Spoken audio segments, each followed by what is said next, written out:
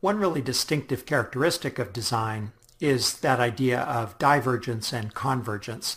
But there's another distinctive element of design, or distinctive characteristic of design processes, which is that they're fundamentally iterative.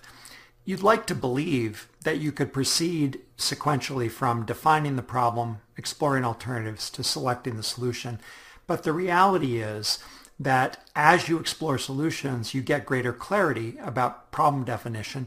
And as you go to select an alternative or select a plan, you recognize some additional alternatives. And maybe